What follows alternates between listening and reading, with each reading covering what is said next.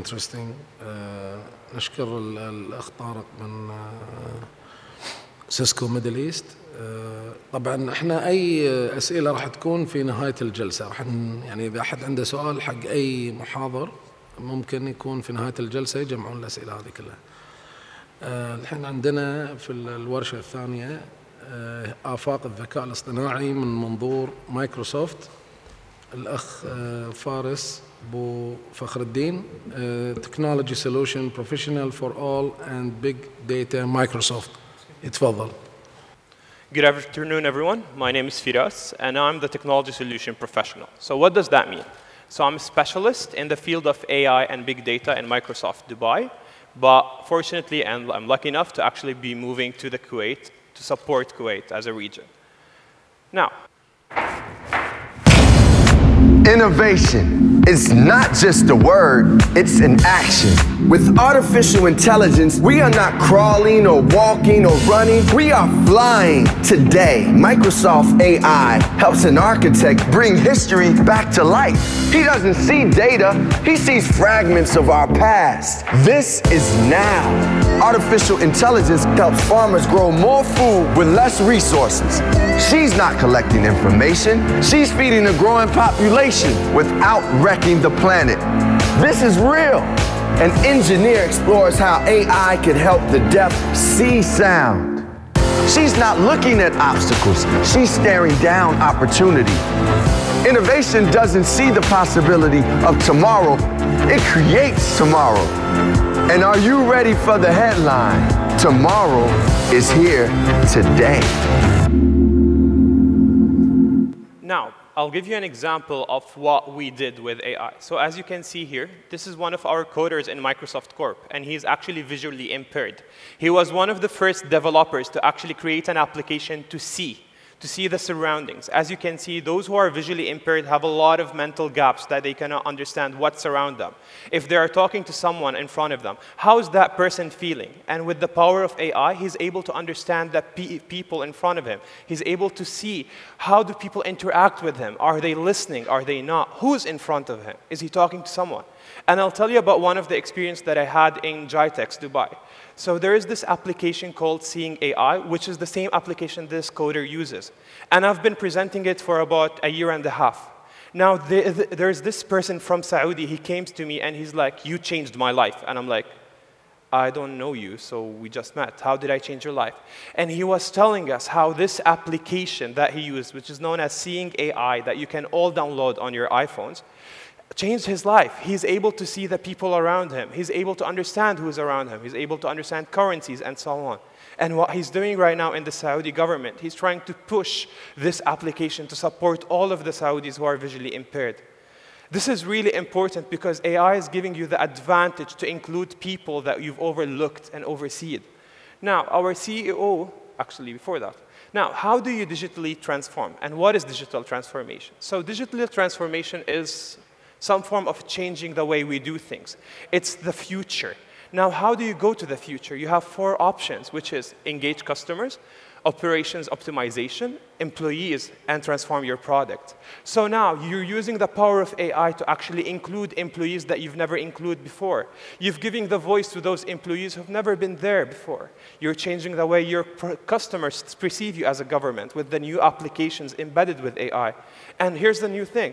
Instead of actually using an application, you're using a chatbot to talk to your customers, to understand your customers better. And you're changing the way your customer perceive you as a government. Now, there are 3 pillars of AI if you think of it this way. You have your services, your infrastructures, and tool. Now, think of Azure as a platform. It's simply this Lego, green Lego that you build your platform on it. You use your different blocks. And these are the services that we provide for AI. So you have your chatbots, in which you communicate with different customers without actually being there or needing to communicate. Cognitive services, in which it mimics the way a human being works. It can see for you. It can compute for you. It can understand for you. It's a different way that we're doing things right now. And then you have your machine learning. So when we did our census, we understood that our customers do not know how to code. So what we created Azure machine learning algorithms for them, but we called them cognitive services. So instead of you programming image recognition from scratch, You can actually plug and play with it. You can train it yourself, and that's using the cognitive services. Now, if you want to code it from scratch, you would use something called Azure Machine Learning Services. Now, for infrastructure, you have two parts. You have your data, and you have your compute. So AI is a really old term. It's not new. But what happened? So we got your data, and then we got the power of cloud to actually analyze the data.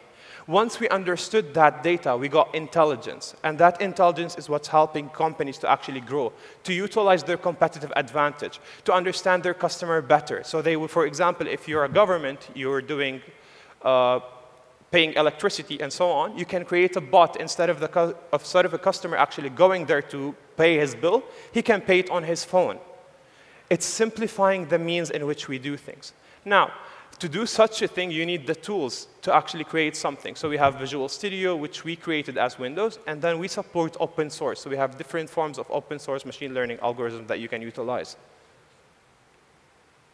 Now, what is machine learning? Let's dig deeper. It's actually a sub-part of computer science in which you would make the machine learn and understand on its own.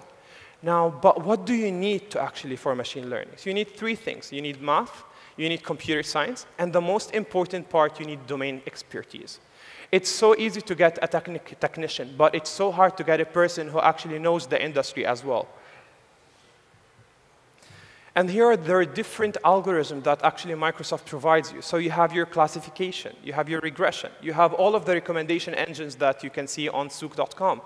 You have clustering. So now all of the citizens of Kuwait, you can actually cluster them based on what they prefer, what they like, what they need.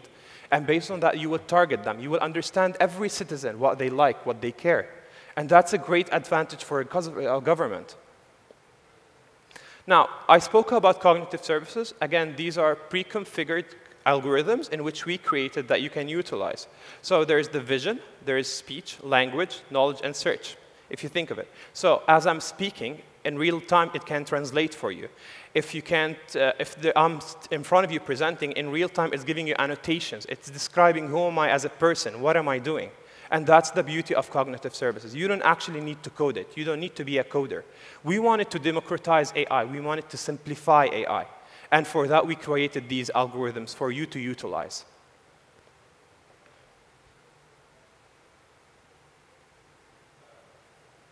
Now, chatbots. Chatbot is one of the biggest trends in the Middle East right now. Every government is asking for chatbots. And the reason for that, chatbots are applications. They're simple applications. But the beauty about these applications, you don't actually need to create it for a different iOS. You would create, usually how you would create an application, you would create one for Windows, one for iPhone, one for Android. Now, instead of doing such a thing, with a chatbot, you will create a central application, and you would link it through different channels. And that gives you a great advantage, because you don't need to develop the same thing 3 times. Now, for chatbots, what our main goal was for it to use the human language as the new user interface. We don't want customers to actually press on an application. We want him to talk to it. We don't want customers to actually go through an application and type. We want it to interact with it. We want it to understand you very well. And these are the great advantages of a chatbot. Now, a chatbot can be hard-coded, which is hard-coded, actually. But what you do, you put on top of it a layer of intelligence, and that's the cognitive services. Now, to end my session, which is early, perfectly, so here's the thing. When we talk about AI, our mission in Microsoft is to empower every organization and every human being in the world. But when I joined the company, I asked myself this question. How would you empower every organization? Would you empower people in Africa the same way you would empower people in Kuwait? The answer is no. But how can you empower them? And the answer to my question was actually AI. I'll tell you an example of what we're doing currently in Africa. We're working with the government and collaborating with telco companies to actually recommend what seeds to actually plant in the plantation fields of Africa. And for those people who are actually getting these seeds, they get a discount from the from the government for that. Now, how is that helping them? It's helping the customer to actually plant something that will give them a lot of yield that they can send and gain more capital. But if you think of it, how will AI actually help the government of Kuwait? Now, think of how society is. Society, we build it on pillars. We build silos. You have your rich, your poor. You have the people who are with disabilities or people without disabilities. Now, what AI can do, it can bridge those gaps between some of those silos that we've created. For those people who are without disability, you get the insights of a person with a disability. You get the experience, the knowledge that someone with disability can actually explain to you that you overlooked. Now, governments are being more interactive. They're being more welcoming to actually get more people who are Kuwaiti citizens or Kuwaiti, like who lives in Kuwait, to actually interact with the government, to get their insight. And this is one wonderful thing that we did in Microsoft. It's working with people with disabilities to actually gain their voice, to gain their insights, to actually do more and support them in their journey.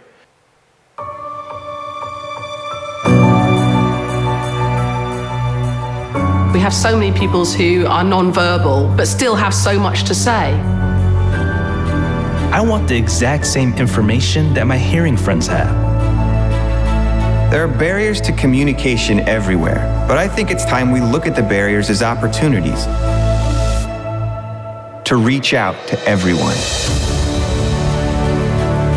Soundscape fills in a lot of the mental map as you move. Approaching intersection. You can just put it in your pocket and go. With ALS, you become locked in. But we see technology as a way to give back what ALS has taken away. There's no better feeling than to hear a child say something that they've wanted to say and the look on their face after they've been able to say it. When it's reading, I see spaces between the words. And it's easy to focus on. Anjay realized that here was something that could change his life.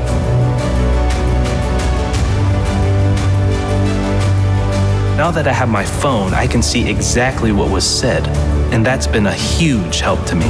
The system is learning as it goes, and the accuracy has improved tremendously. Students can pick any language that they choose to receive the information. It's like we jumped into the future. Because communication is very important for all of us, and we just want to be together and not feel left out. Aider les personnes avec autisme à communiquer, il y a des images. Je parle, je donne une information à Arthur et elle est traduite par l'application El Picto instantanément en pictogramme et après d'une façon orale. Va t'habiller et te brosser les dents. On va pouvoir remettre en place une communication qui est plus spontanée. Je crois que ça aide à recréer du lien.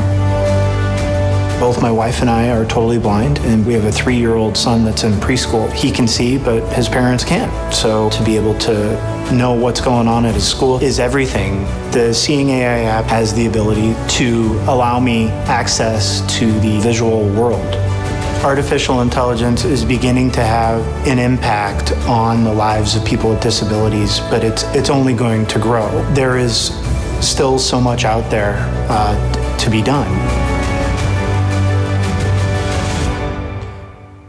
Now, it's one of the most emotional and one of the most proud videos that we have in Microsoft that I always showcase.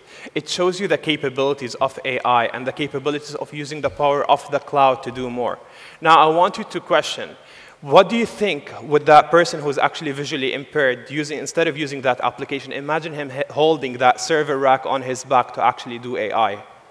And that's the beauty of cloud. So instead of this guy holding a bag of 7 tons on his back just to see what's in front of him, he's actually utilizing the power of cloud to do more. The cloud is a new term in the Gulf War, and people are, in a way, scared of it. But I want you to think further than this. It's not, do we want cloud? It's when. Tomorrow will be here today, and cloud is really important for us to actually grow as a company and as a country by itself.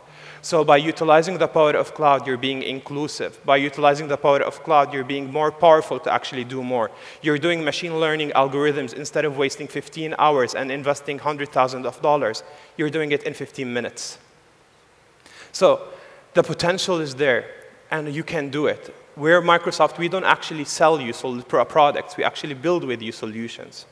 So with that, I would like to thank you all for listening, and I hope it was an insightful session. Thank you. Okay.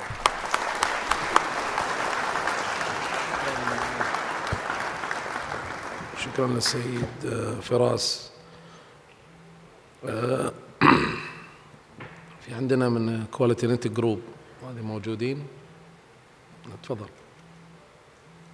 كواليتي نت جروب. المحاضرة الثالثة بعنوان إنشاء وتشغيل وتسليم مراكز للأمن السبراني. راح يكون فيها 3 محاضرين.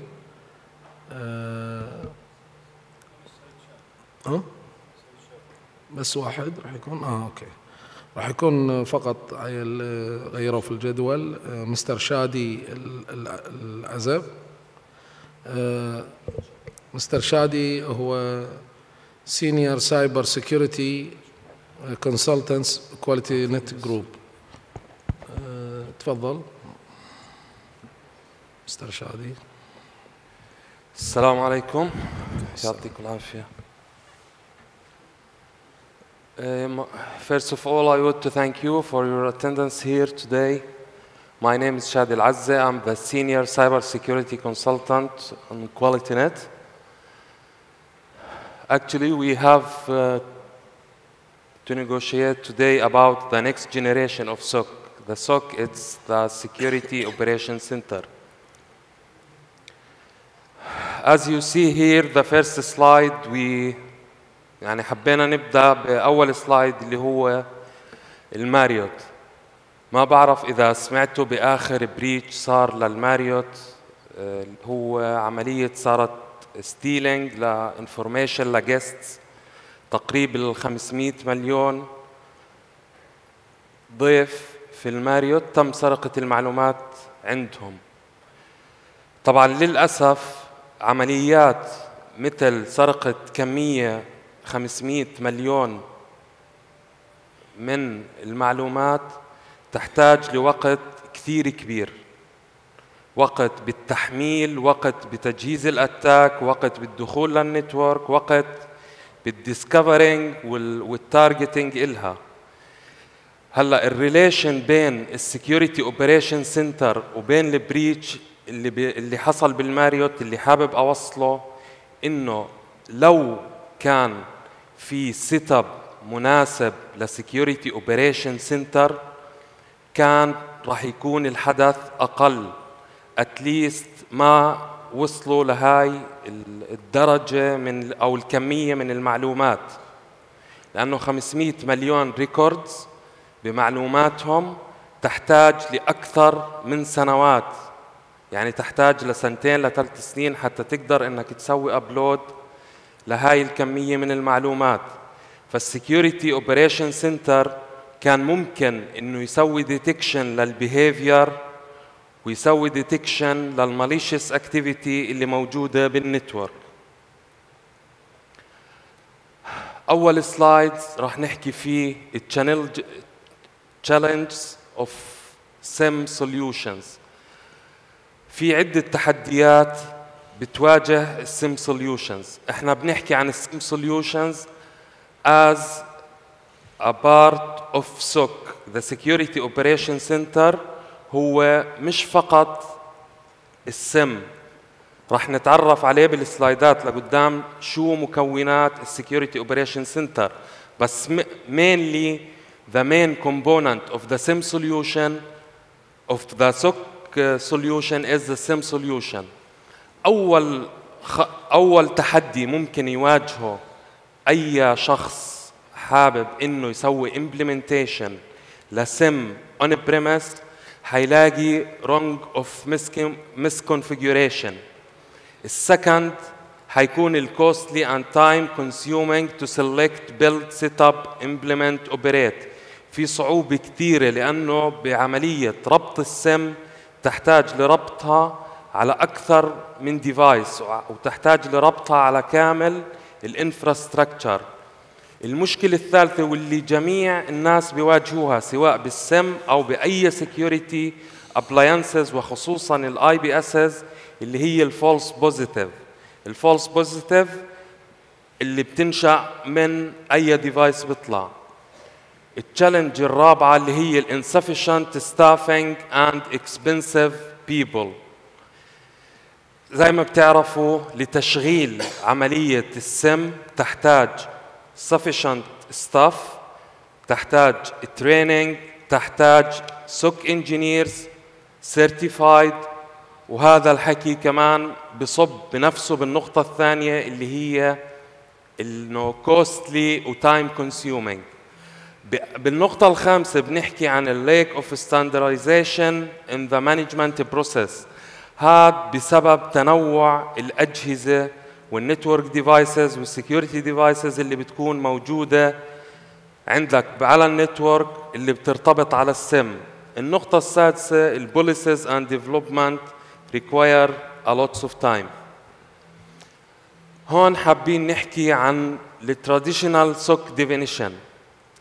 ال traditional SOC definition اللي هو ال SOC أو ال Security Operation Center كان هو عبارة عن monitoring للorganization network للinternal network. كان هذا تركيزه الوحيد. النقطة الثانية كان عملية collecting وتحليل لهاد المعطيات أو اللوجز اللي عم بخدها. النقطة الثالثة بالتراديشنال سوك كان الانسيدنت ريسبونس تيم أو الكمبيوتر انسيدنت ريسبونس تيم كان سيبريت بيشتغل بشكل منفصل عن السوك. بالنكست جينيريشن سوك ديفينيشن بنحكي عن فليكسبل لوج كولكشن، بنحكي عن كونسبت الجميع عم بحكي فيه حاليا اللي هو البيج داتا بروسيسنج، بنحكي عن ادفانس اناليتكس. الادفانس اناليتكس واللي هو اهم عنصر بالنكست جينيريشن سوك اللي هو الادفانس اناليتكس اللي هو لازم يتواجد عندك يوزر بيهيفير and entity management system to analyze the user behavior and the entity behavior according to the behavior, not according to the signature. Real-time intelligence. Real-time intelligence المقصود فيها لازم يتواجد عندك solution can take action immediately according to the incident. يعني الانسيدنت ريسبونس اللي عم بيصير حاليا في التراديشنال سم او بالتراديشنال سوك بيصير عن طريق السم سوليوشن، بتحول من اليرت لسوك تيم بلاير 1 ولاير 2 ولاير 3 ليتعاملوا مع الحدث. بس حاليا في نيو سم او نكست جينيريشن سم عم تقدر تتعامل مع الانسيدنت بشكل آلي، وبتقدر تاخذ الاكشن المناسب وتعطي الاوامر المناسبه لجميع السكيورتي ديفايسز الموجوده على النتورك. هون بدنا نحكي عن المين نكست جينيريشن سوك كومبوننت لتكوين اي سوك سنتر، وهاي كمان من التشالنجز لتكوين اي نكست جينيريشن سوك. you should have the following component. اول شيء اللي هي الهيومن ريسورس. الهيومن ريسورس احنا بنحكي بسكيورتي اوبريشن انجينيرز، بنحكي بفورنزيك انفستيجيتر محققين بالجرائم الالكترونيه حتى يعرفوا الانسيدنت ومن وين حدثه ووين الويكنس بوينت اللي في النتورك او خارج النتورك اللي ادت للحدث. يعني حيكون في عندك انسيدنت ريسبونس تيم وراح يكون عندك اوبريشن تيم اللي هم السوك اوبريشن تيم اللي هم لاير 1 لاير 2 لاير 3. هلا بنيجي للعنصر الثالث واللي هو يعني بمفهومنا العام انه السوك هو عباره عن سم. السوك ليس سم، السم هو جزء صغير اساسي من السوك، من السكيورتي اوبريشن سنتر. والسم سوليوشن حاليا النكست جينيريشن من السم سوليوشن مثل ما حضراتكم ما بعرف اذا بتتابعوا بكيورادار لوغاريثم، هاي البيست براند حاليا، سبلانك، اكزابيم. they don't have just only log collection and correlation. Now they have a user and entity behavior analyst system and incident response system. That's mean بالSOC operation center you should have two mechanisms to deal with the incident. First one, لازم يكون في عندك الانسيدنت ريسبونس سيستم automatically to deal automatically with the incident. The other one, incident response team. Incident response team, they have to investigate, they have to know all the details and track the footprint of the hacker. Finally, this is the approach of hybrid solution that most of customer now متجهين له بشكل أساسي اللي هم عم باخد السم as a service أو security center as a service.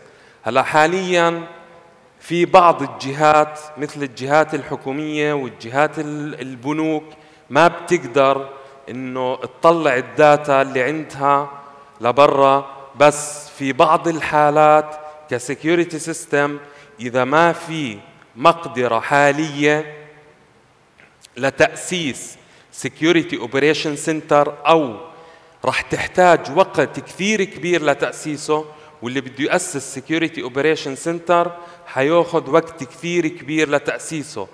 ففي هذا الوقت اللي هو وقت التأسيس دائما بننصح الكاستمر إنه يروح لهيك سوليوشن، يروح لسوليوشن إنه في Security أو Defense Center can handle the operation of security. That's it, QualityNet. And let's talk about QualityNet, strategic partner with Quadron.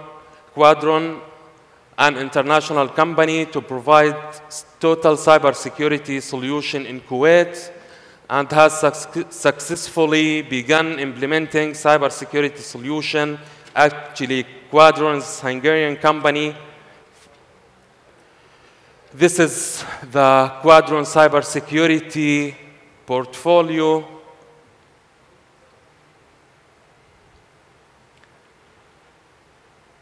And thank you. And if you have any question, شكرا مستر شادي. تفضل. عند أحد في سؤال؟ تفضل. بس السبيكر. Any question you can. Thank you so much for your presentation. Actually, I will say something now. It's not only for your lecture, but in general. Actually, a few days back, I saw a very shocking video, which makes me sad all day. And before that, I saw something else about the same, but it makes me laugh. The first one, I saw people walking and looking into the mobile, and some of them fell in a pit. This makes me laugh. But when I saw the other video, a father hand in hand with his son trying to cross the street, and his son just walk and run away, trying to cross the street. Father run after him to save him. Both were killed by another car. My request to you, Microsoft, any other company, please, you are talking about safety information, security and information. Please start to think about the safety of people, the security of people. Try to create a system that can alarm people when they are walking in the street, to alarm them, please, you are crossing the road, linked to the GPS or something else. First. Second, you are talking about cyber insurance, cyber security, yes, and digital transformation. In this big world of IT, yes, there is a saying. It says, whatever you import about security system, you are not secured 100%. Yes. Unless you do your system locally by your hand and put the security factor. Can you elaborate on this? Thank you. Thank you. this is not the point that you have to implement your own system by yourself. We are talking about monitoring your system, about knowing what is happening internal in your network in real time.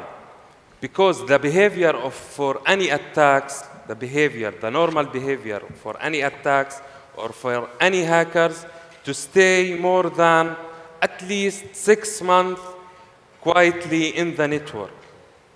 In this session for Security Operations Center, it's not a trend, it's an obligation to secure yourself. Because as you said, that there is no one 100% is protected, is secure. Actually, there is no one is secure. If you are targeted, you will hack. If you are targeted, you will. So, the session that I have presented, it's about monitoring, about real time, about minimizing the risk, mitigating the risk, because you can lose, for example, $100, but you cannot lose $100,000. This is the concept. And about the security and the safety of the information, we have another session tomorrow to talk about the latest cybersecurity attacks that the people facing now, and how you can protect yourself, and how you can protect your personal data and your customer data. Thank you. Okay. What? About the first question he's asking about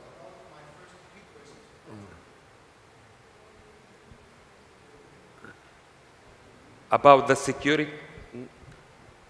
No, repeat the question, please. I urge, it's a humanitarian request, if you accept it.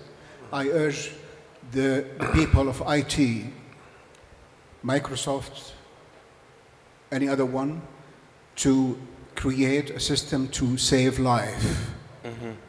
The example which I gave you about crossing the road. About the video. Yes. Can you just provide a system that saves lives and give a signal that you are in danger before crossing the road? Actually, we are, as a cybersecurity consultation, we are not providing like these services. I'm so sorry, but in general, there is a lot of companies or a lot of firms over the world, they are trying to create like these systems. And as you see, the last system, it's on the iPhone platform and Android platform, that you have an emergency system, can track your status, your health, can track even your blood pressure and others.